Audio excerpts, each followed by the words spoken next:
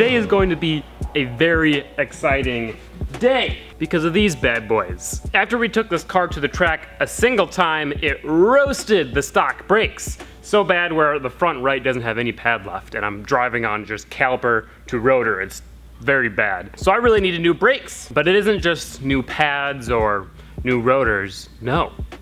It is a 6-piston Wilwood big brake kit and a 4-piston rear Wilwood big brake kit from Flyin Miata. This is how big the front caliper is. Bigger than my face. I cannot tell you how excited I am for this. I want to give a huge thanks to Flyin Miata for helping me out and giving me a discount on these brakes. Flyin Miata is really awesome. They make like the best Miata stuff. I've got their turbo kit, I've got their coolant reroute, I've got their clutch, and now I've got their brakes. And I'm hoping to have more stuff in the future. So without any further ado, let's go ahead and unbox all this stuff, get it all organized and laid out, and we can talk about what we got. Here is everything that we got with this big brake kit. We've got the front calipers, 6-piston, the rear calipers, 4-piston, proportioning valve, some nice stainless steel braided lines, the adapter thing, some bolts, front rotors, front rotor mounting hat, front pads, rear pads, brake fluid. I'm guessing these are the rear rotors. And then new parking brake cables, which I'm not sure if I will end up using, but yeah, I mean, this is everything we got. As far as I know, this is literally the most powerful brake kit that you can get for these cars. So, now you might be sitting there thinking to yourself, why? Why do you need this good of brakes? You've got 220 wheel horsepower, that's not that much. Your car weighs 2,000 pounds. And you're right. But soon, we're gonna be making a lot more than 200 wheel horsepower because we got a new engine for this car. But that will be next video, so stay tuned for that. It should be pretty easy, it's just a simple brake job. Disc brakes should only be installed by someone experienced and competent in the installation and maintenance of disc. Hopefully I don't screw up this brake kit that cost almost more than my car. So let's get started.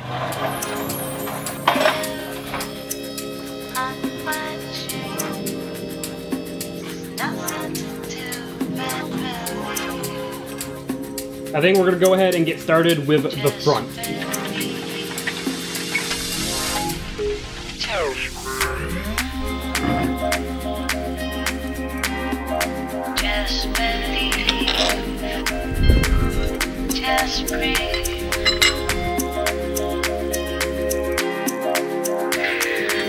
Best thing about this car is that nothing is rusty.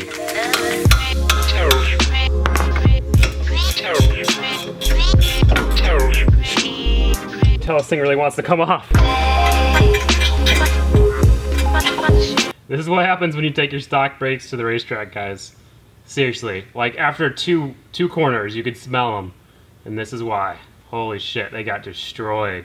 That's hilarious. So these are 2-part rotors. As you can tell, this is not what goes on your car. This mounts to this, and this goes on your car.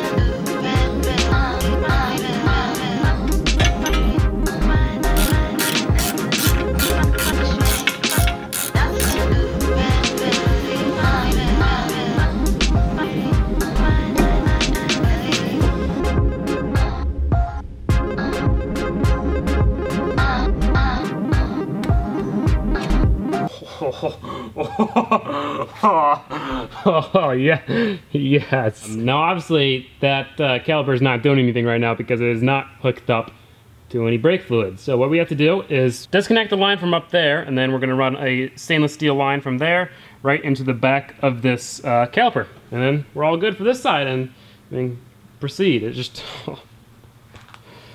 oh, it looks so good. So good. That was easy. Just breathe. As you can see, the stainless steel line is in. There it is connecting to the stock hard line. That's it, guys. This side is done. Big brake kit installed, boys. I'm gonna go ahead and test fit the wheel real quick just to make sure that everything fits. Oh God, the wheel needs to be cleaned so badly, but yeah, that fits. No rubbing. That's the clearance we have between the caliper and the wheel. Like I said, this is the biggest brake kit you can get for 15-inch wheels, and 16s on Miatas are disgusting, all right? So let's go ahead and do the other front one, and then we can go on to the back.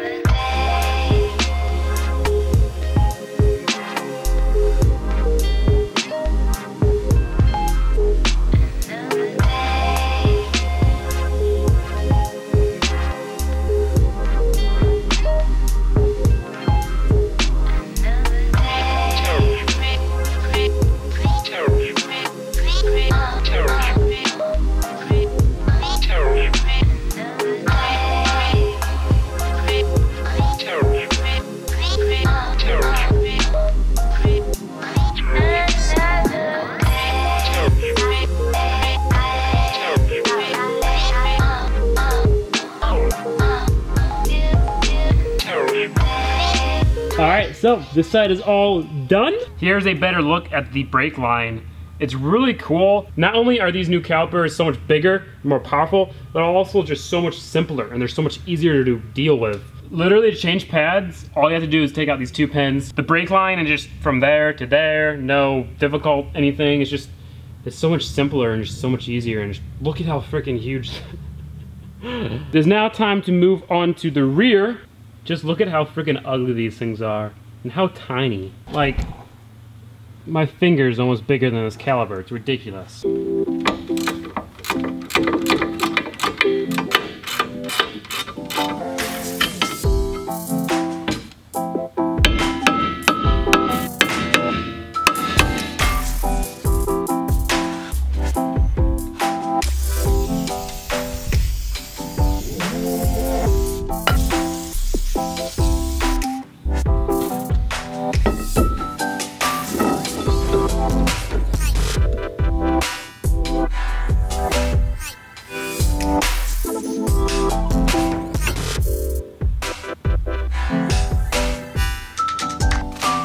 I'm telling you guys, this shit is not fair. Red Loctite both looks really delicious and it smells delicious. It smells like a cherry, like syrup, and I literally am so thirsty. I just want to just slurp. Oh God, it's not fair. I just want to eat it.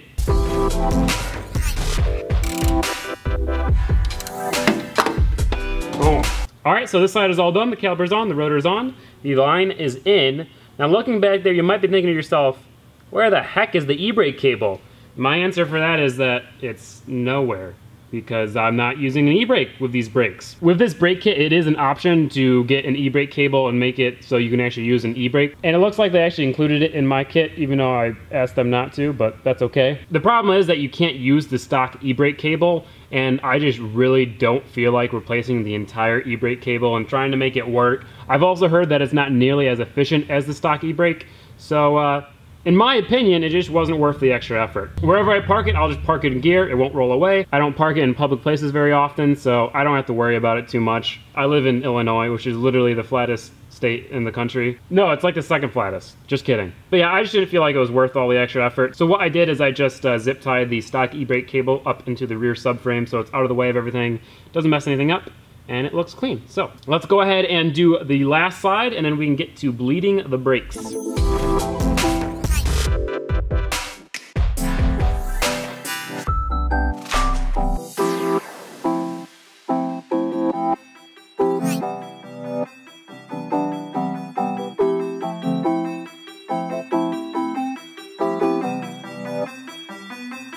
Damn.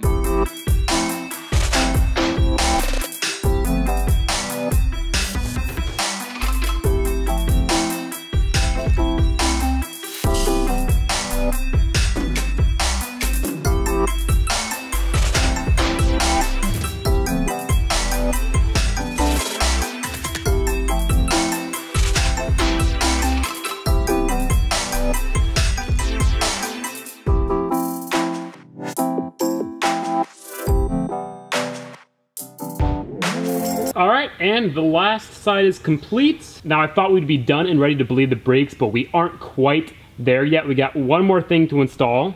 This is a proportioning valve. It adjusts front to rear brake bias so we can make sure that we fully get the full potential of these new brakes. This little guy replaces this thing right there. We're probably gonna get brake fluid freaking everywhere and shit, but oh wow, let's do it. God damn it. No. No. This is the only thing that's supposed to be easy. Like, come on, brake lines always come off, right? No, not this fucking one. Just this one. I even went to get a flare wrench and just... This thing is so fucking stuck. I mean, stuck. That's not English. Literally the last thing on this entire project goes bad. Why? Now I have to replace an entire brake line. Gotta say, Molly, I'm a little disappointed in you. You were supposed to be my car that never had issues during installs, but no, you can't keep that record, I guess. So yeah, I tried vice grips and everything. I could not get this one rounded off flare nut off, so that sucks. I tightened everything back up, put all the lines back together. I think the only thing I can do to actually get that off is cut it off and try just reflaring the end of this brake line. I might have to replace the entire brake line, I might not, I don't know. But I don't want to go through that hassle right now. So we're gonna try to run these brakes without the proportioning valve. I don't know, maybe it'll be good, maybe it'll be bad. Pretty much the proportioning valve allows you to adjust front and rear brake bias, and without it, we might have too much power going to the front brakes or too much power going to the back brakes. So then when you hit the brakes hard, your front wheels or your back wheels might lock up too quickly. And thus, obviously, you can't fully use the potential of your brakes. But we'll see, maybe we're lucky and the bias is really perfect where we don't really need to adjust it, we don't need to change it. Maybe it isn't, in which case we'll have to do some cutting and brake line stuff and... This is some race car shit, boys. We're gonna have to do like a full flush in order to get this old, ugly, gross brake fluid out of there. So I'm gonna go pick up Audrey and then we are going to bleed the fuck out of these brakes. I also have to get a different wrench because this is a 1/4 inch wrench. It's not an 8 mil, it's not a 7 mil, it's not a 6 mil, it's a 1/4 inch. Are you ready to pump some brakes, Audrey? Yes, I am. Yes, all right.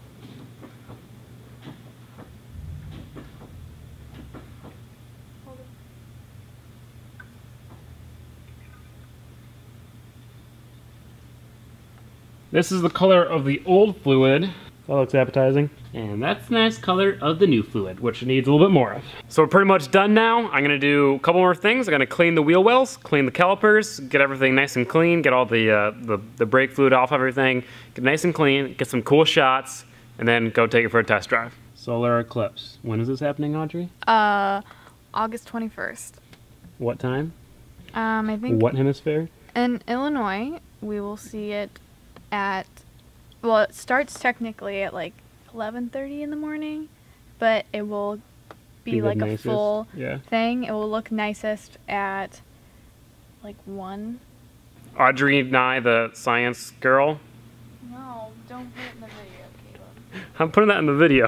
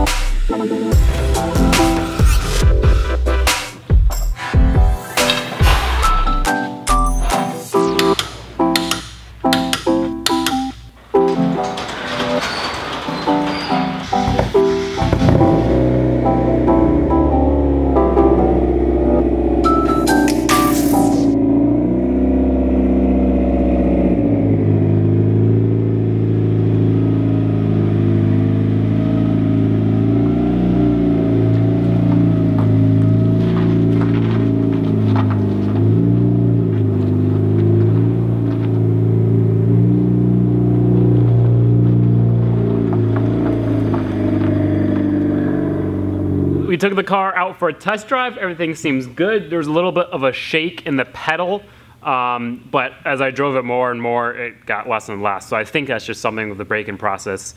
It's a 50-mile braking process, so I'm gonna drive the car back home and then back to the shop tomorrow morning. That'll be 50 miles, they'll be broken in, and tomorrow we will bed them in, which is like doing the hard stops 20 times and stuff, fun stuff. I'll see you guys tomorrow. Just believe, just breathe.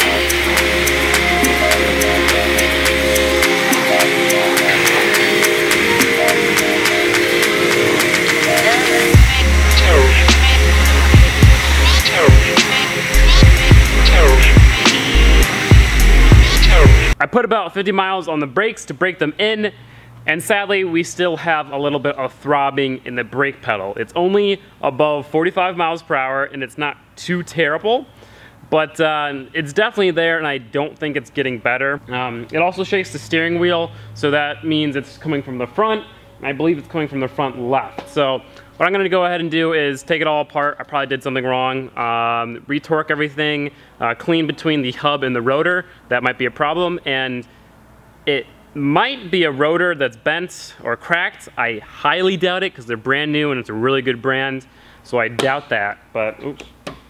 I'm gonna go ahead, take that apart, try to fix the problem. We were supposed to bed in the brakes and test them and do some awesome stopping and sort of tests and stuff, but I'm not gonna do that with throbbing brake pedal. So I'm gonna fix that, and then in the next video, we will test the brakes, bed them in, do some like 100 to 0, 60 to 0, 0 to 60, 60 to 0, kind of fun stuff. And then the video after that, we'll talk about the new engine. So sorry about that, but I wanna fix this and I don't really feel like filming it, so that's the solution. But let's go ahead and get some cinematics of the new brakes now that the car is clean and looking decent. And then goodbye. So play the footage now.